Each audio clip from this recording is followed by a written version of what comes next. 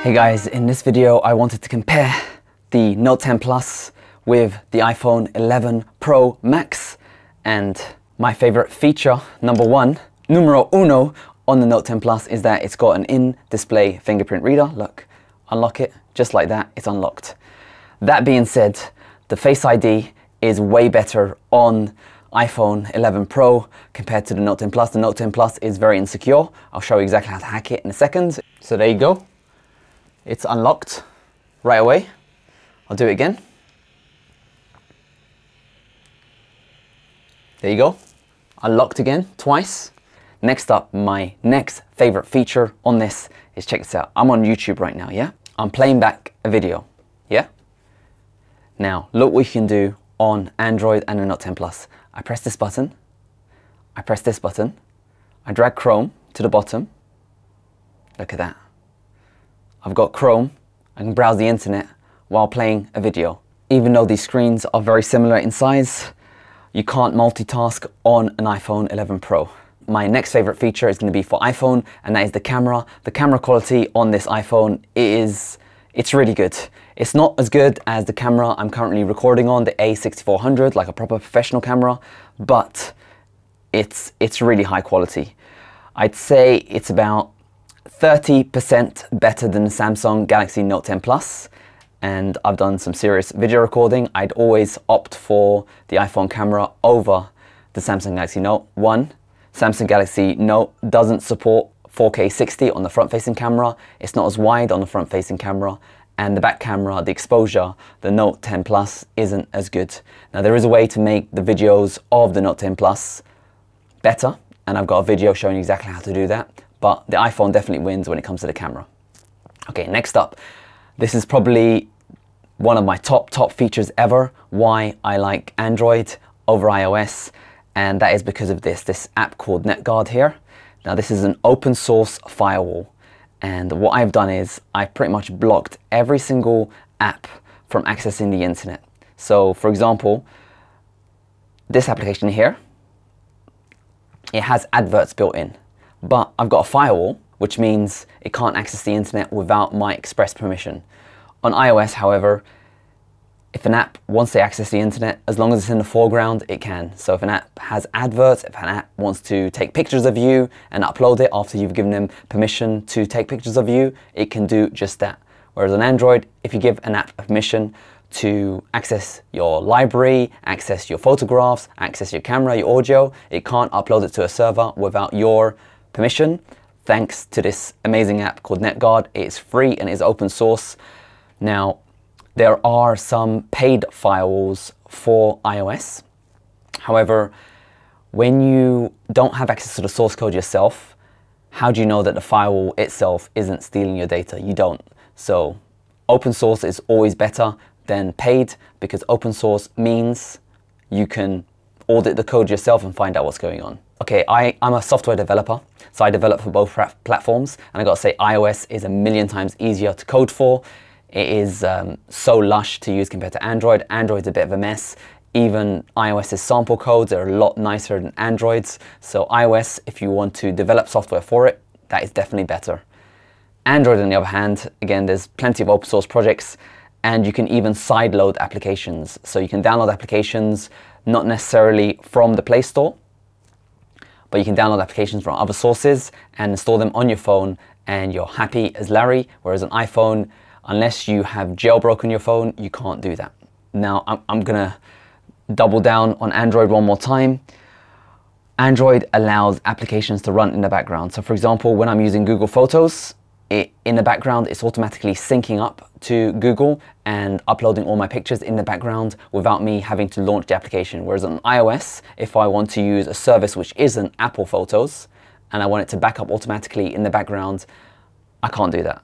I have to constantly launch Google Photos, or I have to constantly launch the app, and once the app is in the foreground, iOS will allow it to do whatever it wants to do, whereas it doesn't have background permissions to do stuff. So the background services, although it eats up more battery life, and although the firewall eats up more battery life and all that kind of stuff, you get more flexibility and customizability with Android. Next up, okay, I'm gonna jump in for iOS. I'll give it some love. I'll say I love the screen recorder, it's really good. And if you got an Apple TV or an Apple Watch or a Mac, AirDrop, all these kind of amazing features, it's a lot more cumbersome on Android. You can transfer files using alternative services, but it's not as seamless and slick as an iPhone is. iPhone's AirDrop is amazing. It makes an amazing connection on the same Wi-Fi. It's really good. Whereas on Android, it's more cumbersome. Again, with AirPlay, if you have an Apple TV, you can just get screen mirroring and it will work. Whereas Android, you need a Chromecast TV. So it depends. If you got Chrome, Android, whereas if you got Apple ecosystem, then you probably want an Apple device. Now, if you're looking at the screen, Android gives you way more widgets. And you know what? I'll show you one sick feature on Android, which is, this is the Note 10 Plus. I fell in love with it. Look at this. This is my favorite feature on the S Pen.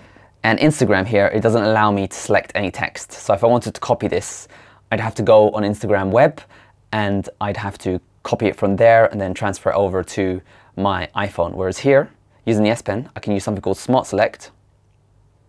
Select this bit of text and then do extract text, and it will do OCR and grab me the whole text. It's amazing. So if there's any pictures with text in it, you can easily grab it and have some fun. And of course you can draw and all that stuff. So again, Android's winning there. One reason I'd recommend iOS though is the apps you get on it are better. For example, there's LumaFusion. It's a professional grade video editing app on a similar wavelength to Final Cut Pro. You can do some really sick features. Whereas on Android, I always find that the creative apps aren't as good and aren't as well polished. And out of the box, you get iMovie. iMovie is amazing. It's an amazing video editing app. And there's nothing really that compares on Android. Android's a lot worse. However, again, Android, check this out. It's got USB-C. Now you might be thinking, who gives a f? I got Lightning. Lightning's amazing. Well, can you do this? This is a proper mirrorless Sony camera, super high quality. Check this out. I'm gonna plug in the HDMI into the side. I'm gonna plug in the USB-C into the bottom. Now this is a Camlink 4K. It allows me to use my HDMI from my camera and convert it into a webcam stream. Look at that. I've got live stream coming out of this super awesome camera straight into my mobile device. Look at that. I'm recording the device using my camera. And if I try plugging this into iOS, all it will allow me to access is the files on the camera. Whereas thanks to this USB-C and Android open platform, it allows me to actually stream HDMI from this amazing camera. So even though the iPhone has a better camera, you can make Android have an even better camera with an upgrade. Now another thing to consider is value. I got this Note 10 Plus 1,000 Australian dollars cheaper than this Pro Max 11, and it came with a free case and already pre-installed screen protector. Whereas this Pro Max, you get the basics and you need to pay extras for a screen protector and case, and you probably should get a case because it's way too fragile. The back though, it's a lot nicer on the Pro Max design wise than the Note 10 Plus, because this one is a fingerprint magnet, Fingerprint-C, however a case on, you know, that sidesteps it, but this one is actually really nice without even a case. However, these parts do smudge. I recommend the case because I'm always dropping my phones. Next up though, even though this is $1,000 cheaper than the Pro Max, depreciation, iPhones tend to keep their value. In about a year's time, if I go to sell this, I probably would lose $200, maybe $300 in value at most.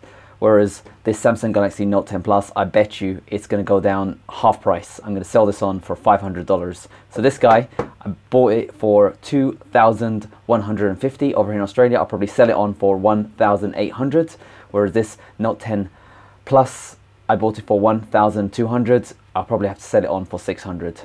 So if you're a eBayer or a salesman wheeling and dealing, iPhone Pro Max is better value for you, even though at a bigger upfront cost. Whereas if you're a basic person like me, then just getting it cheaper at the beginning is better.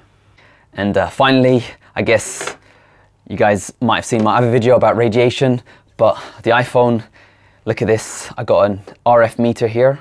I'm just gonna turn it on and you can see iPhone is straight up red. It's on max, doing over 100 milliwatts per meter squared, and I don't even have a SIM inside it. I don't even have a SIM inside this one, yeah? Whereas Android, look at it here, I'm right next to it. It's still like nothing's happening. This is microwatts over there. So if you're concerned with RF's been linked with testosterone loss, memory loss, learning disabilities, and even cancer in rats now, then you probably want to go for a Samsung because they've really shaped up in the world of RF. And that is kind of like a brief reasons why to go for an Android or an iPhone. I personally need both because I'm a developer. I write code for both platforms. So that's why I've got both here with me. But my daily driver is definitely the Note 10 Plus. Although the camera is, I'd say, 30% worse than the iPhones, the other features, especially multitasking, it is amazing. Like, you don't know how much times I listen to a lecture on my way to work, and then I fire up Chrome or the news, or even check this out. This is gonna be crazy. The camera, look at this camera. So I got a camera. This is just, it's a bit asinine. It's a bit overkill what you can do on an Android. Like, I got a camera app here, I've got Chrome here, and I've got YouTube here.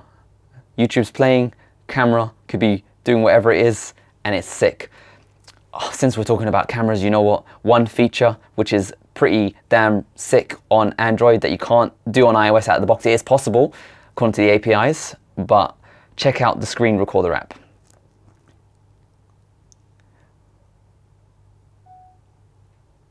Look at that.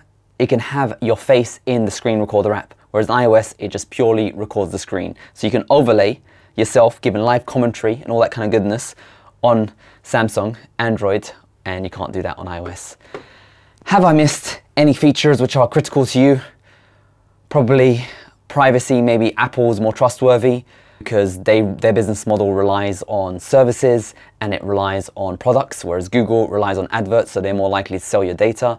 Whereas with a firewall, you can really take back control of that privacy. So for me, because I'm a heavy user and I've installed that firewall and I've got a tutorial video, I'll link it in the description below on how to do it yourself. I'd say Android's more secure for me, and this fingerprint reader is amazing. All right, hope you enjoyed this amazing review of the iPhone versus Android in 2019, iPhone 11 Pro versus Samsung Galaxy Note 10 Plus, and let me know which phone you guys use.